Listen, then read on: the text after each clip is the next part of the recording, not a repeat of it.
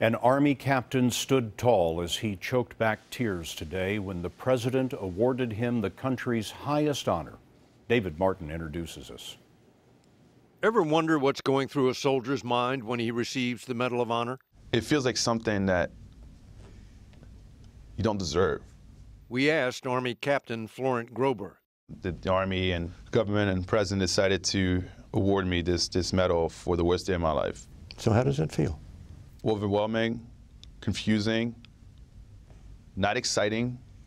On August 8, 2012, in Afghanistan, Groberg was in charge of protecting his brigade commander and a couple other VIPs as they made a short march to the provincial governor's compound.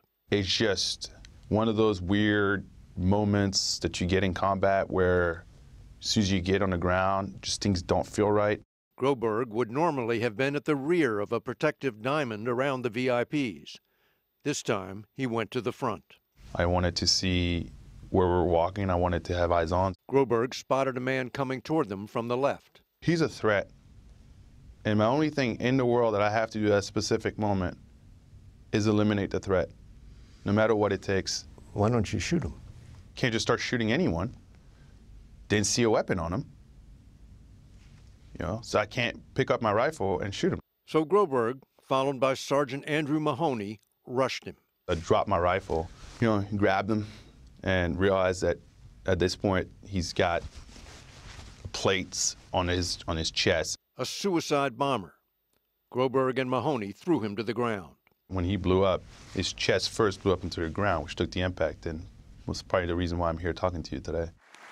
And why so many other soldiers who were there were in the audience today. But moments later, a second suicide bomber hiding inside a nearby building detonated his vest.